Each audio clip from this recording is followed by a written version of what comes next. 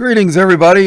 This is another study on the Godhead. Godhead appears in the Bible 3 times, and it is the enemies of the Godhead will argue and say, "Oh, Trinity, a three-headed God or 3 gods."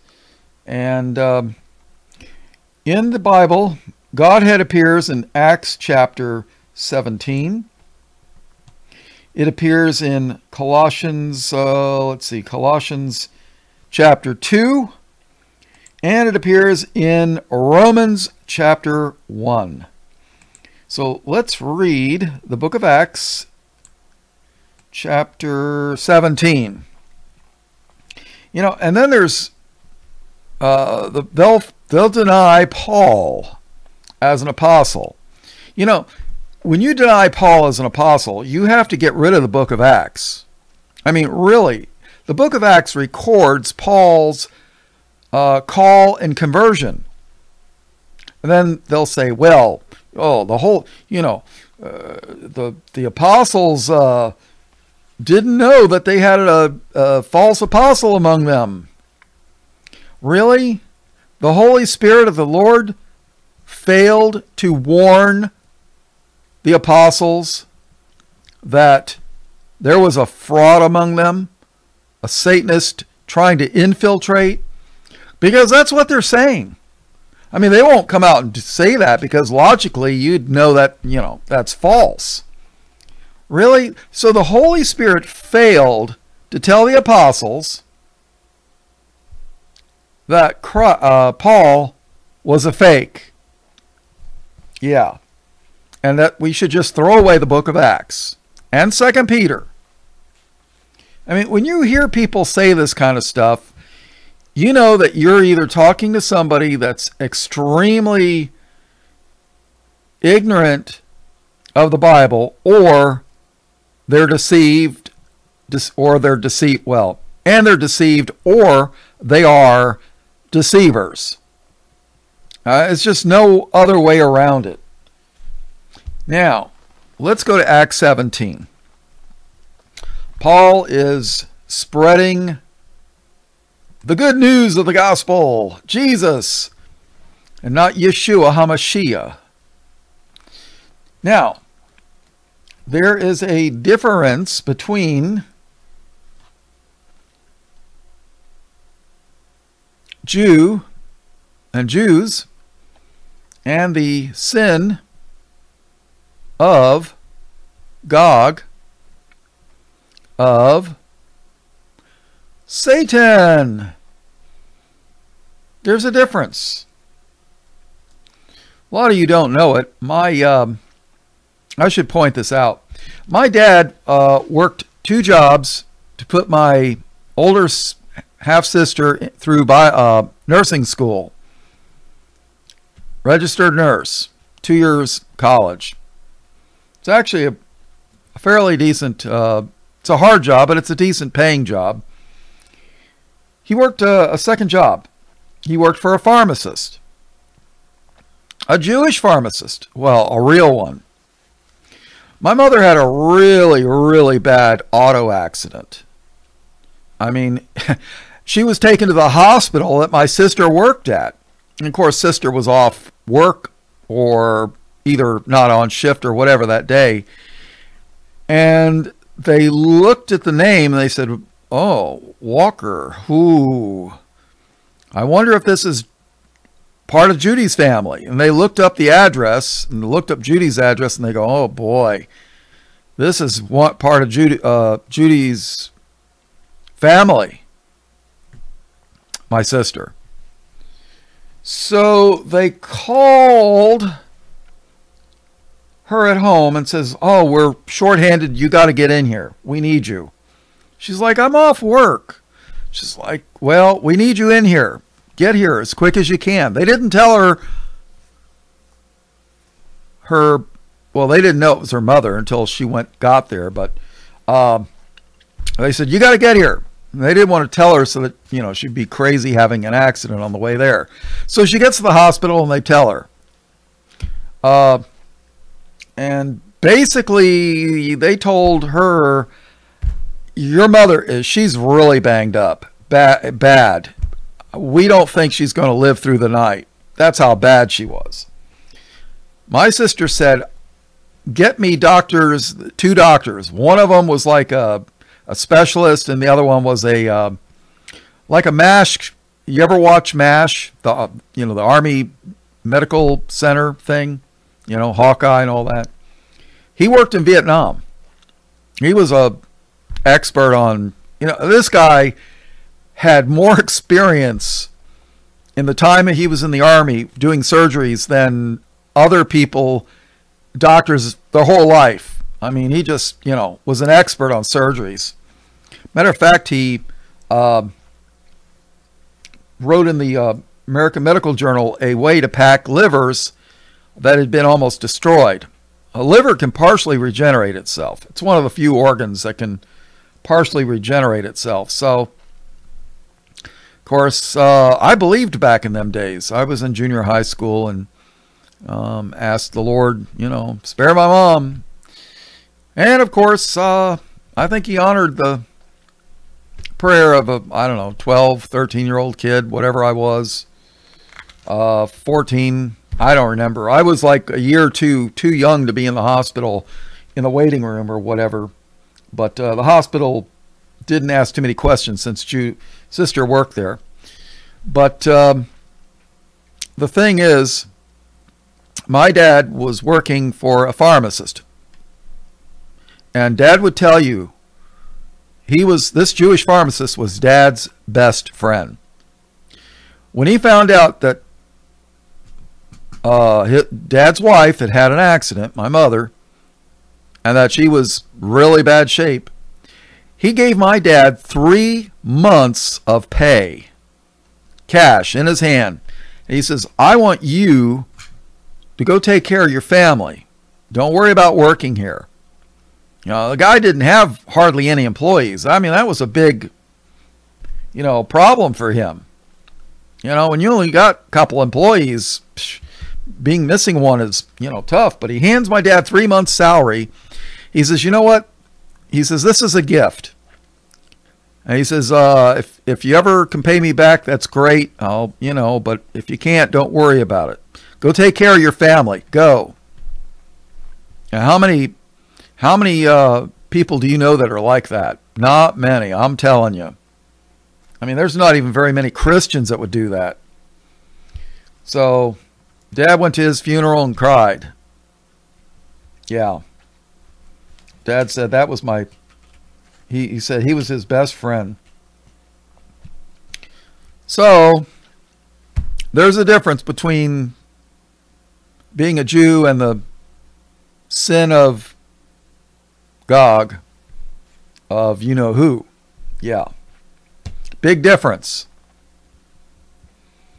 So, but there's not many of them.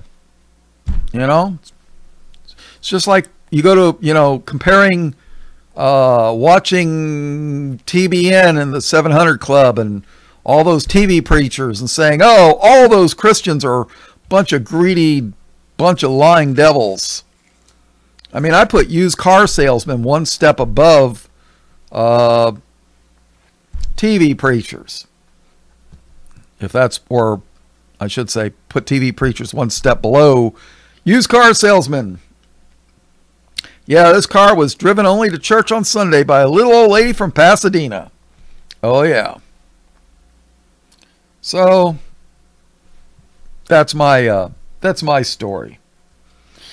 So, let's read Acts 17 about the Godhead. See, people that deny the Godhead, well, they'll call it the Trinity, their whole purpose is to trick you into believing that Jesus was just a mere man. Oh, he was a good teacher, or he was a prophet, or, but he was not God in the flesh. Well, the Bible teaches that when Adam and Eve sinned, that sin passed upon all flesh. Let's take a look at that. That is found in Romans 5:12. Wherefore, as by one man, Adam, right? Wherefore, as by one man sin entered into the world, and death by sin. And so death passed upon all men, for that all have sinned. You know, this is the thing. Sin is genetic. Sin is genetic. And if Jesus was not God in the flesh, then he's just another man that has sin. And the Bible teaches that Jesus had no sin. Now, who but God has no sin? Who? In Hebrews 4:15, for we have not an high priest, which is Christ, for we have not an high priest which cannot be touched with the feeling of our infirmities, but was in all points tempted like as we are, yet without sin. Now, if Jesus Christ was not God in the flesh, he has sin. But the Bible teaches he has no sin. He has to be God. There's no other way around it. Unless, of course, you want to join the Jehovah's Witnesses or, the Mormons or, somebody like that. All right, so let's go to Acts 17. Paul.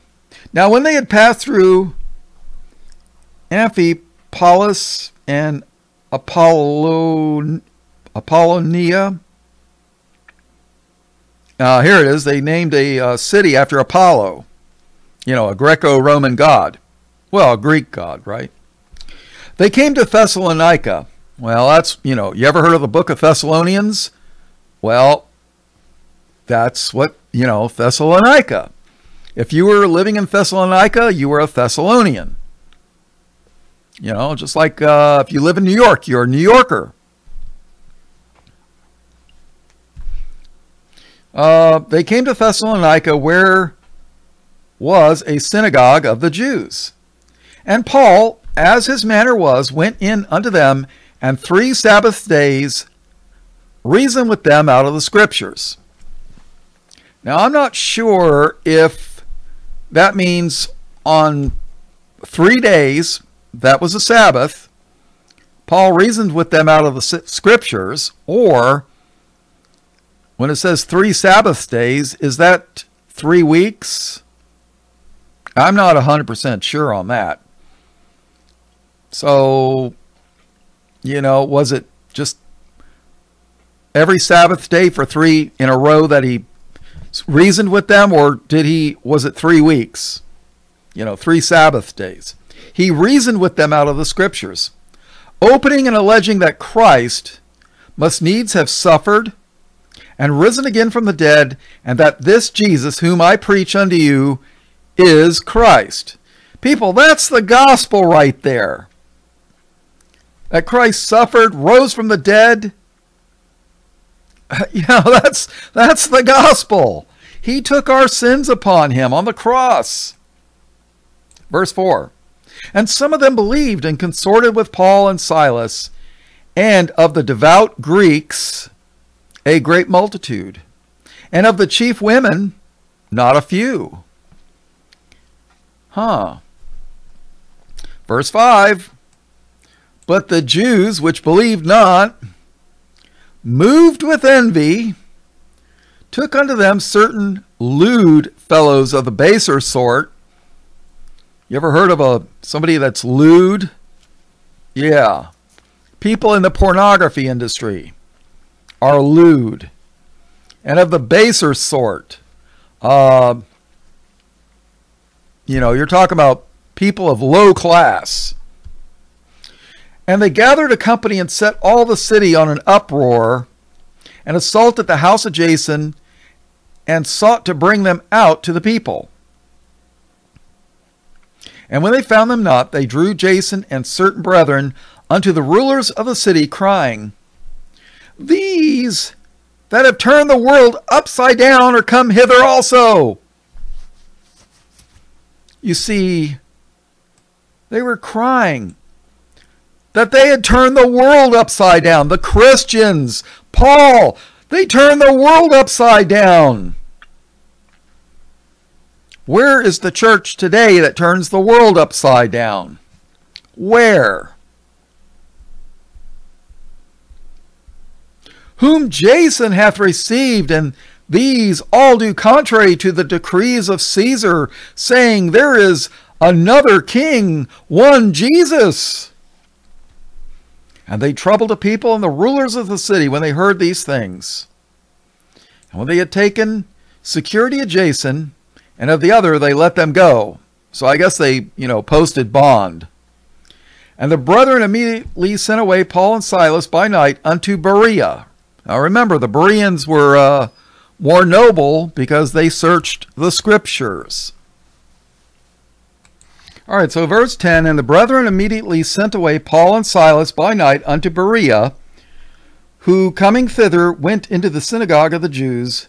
These were more noble than those in Thessalonica, in that they received the word with all readiness of mind, and searched the scriptures daily, whether those things were so. Wherefore many of them believed, also of honorable women, which were Greeks, and of men not a few. But when the Jews of Thessalonica had knowledge that the word of God was preached of Paul at Berea, they came thither also and stirred up the people. And then immediately the brethren sent away Paul to go as it were to the sea, but Silas and Timotheus abode there still. And they that conducted Paul brought him unto Athens, and receiving a commandment unto Silas and Timotheus for to come to him with all speed, they departed. Now while Paul waited for them at Athens, his spirit was stirred in him when he saw the city wholly given to idolatry. Now Athens was a major city in Greece, very major city. I mean, they were, they were like up there with Sparta and stuff. They were, I think Athens, their navy was the one that defeated the Persians in some battle. I forget now. But they had a small fleet against the Persians' huge fleet, but they boxed them into this little, like a cove, and just tore them to pieces. God's hand was in on that, I think, therefore, So, now while Paul waited for them at Athens, his spirit was stirred in him when he saw the city wholly given to idolatry. Therefore disputed he in the synagogue with the Jews and with the devout persons, and in the market daily with them that met with him. Then certain philosophers of the Epicureans and of the Stoics encountered him. Now the Epicureans were people that were into living life to the fullest. They liked luxury and, the best of things. If you were an Epicurean, they would use that like if you were eating a luxurious dinner, all the best. But the Stoics were the opposite. Now, those of you that are Star Trek fans, the Stoics would have been like the Vulcans. They wouldn't let their emotions get in the way. It was all logic. They would deny themselves pleasures. And they were just basically, they try to just, I don't know how to explain it. Let me see. Let me get this. All right, the Epicureans, luxurious, given to luxury, contributing to the luxuries of the table, eating well. Living well is the best revenge. Stoic, a porch in Athens where the philosopher Zeno taught. He taught that men should be free from passion, unmoved by joy or grief, and submit without complaint to the unavoidable necessity by which all things are governed. Logic, no emotion. So, here it is. You've got two different things. So verse 18, so Paul goes here, verse 18, then certain philosophers of the Epicureans and of the Stoics encountered him, and some said, "What will this babbler say?"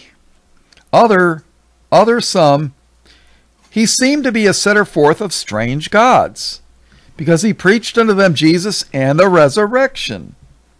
And they took him and brought him unto Areopagus, saying, May we know what this new doctrine thereof thou speakest is? For thou bringest certain strange things to our ear. We would know therefore what these things mean. For all the Athenians and strangers which were there spent their time in nothing else, but either to tell or to hear some new thing. So they like to tell stories, something new. Verse 22. Then Paul stood in the midst of Mars Hill. Mars was a Greek god, and they named a planet after him in his honor. Isn't that funny? Who named all these planets after Greek gods? Not me. Then Paul stood in the midst of Mars Hills and said, Ye men of Athens, I perceive that in all things ye are too superstitious. I think in the NIV it says, you guys are too religious. There's a difference between being religious and superstitious. A religious person might not worry about a black cat crossing their trail or walking under a ladder, which, well, that's not superstition. That's just common sense, because the guy painting might drop or a carpenter might drop a hammer on your skull, But he says, I think you guys are too superstitious. Verse 23. For as I passed by and beheld your devotions, I found an altar with the inscription, To the unknown God. Paul's going to preach to them about the unknown God. Jesus Christ was God in the flesh. To the unknown God, whom ye ignorantly worship, him I declare unto you. God that made the world and all things therein. The Bible teaches that Jesus created all things. The Bible says that God created all things. Do the math. If A equals B and B equals C, then A equals C. I learned that in college. Yeah. I didn't need to go to college to learn that, but simple algebra. If all things are equal, then, if God created all things and Jesus created all things, that means Jesus is God. Verse 24, God that made the world and all things therein, seeing that he is Lord of heaven and earth, dwelleth not in temples made with hands. Neither is worshipped with men's hands, as though he needed anything, seeing he giveth to all life, breath, and all things. And hath made of one blood all nations of men. And when you look at that, that has reference to the word Adam. Adam's a racial description. Did you know that? Oh, yeah. And hath made of one blood all nations of men for to dwell on all the face of the earth, and hath determined the times before appointed and the bounds of their habitation, that they should seek the Lord, if haply they might feel after him and find him, though he be not far from every one of us. For in him we live and move and have our being, as certain also of your own poets have said, for we also are his offspring. We're his children, people. Forasmuch then as we are the offspring of God, we ought not to think that the Godhead, forasmuch then as we are the offspring of God, we ought not to think that the Godhead is like unto gold, or silver, or stone, graven by art and man's device. We're talking about idols here. Verse 30. And the times of this ignorance God winked at, but now commanded that all men everywhere to repent, because he hath appointed a day in the which he will judge the world in righteousness by that man whom he hath ordained. Wherefore he hath given assurance unto all men in that he hath raised him from the dead. And when he heard of the resurrection of the dead, some mocked, and others said, We will hear thee again on this matter. So Paul departed from among them. Howbeit certain men clave unto him and believed, among the which was Dionysius the Areophagite, and a woman named Damaris, and others with them. So there you go. Acts chapter 17. And I'm going to cut this short. This is one place in the three places where the Godhead is mentioned. And what is the Godhead? Father, Son, Holy Spirit. You know? There you go. All right. All blessings, praise, glory, and honor to God the Father and his only begotten Son, Jesus, who is the Christ, the Lamb slain from the foundation of the world. All blessings, praise, glory, and honor. In Jesus' name, amen.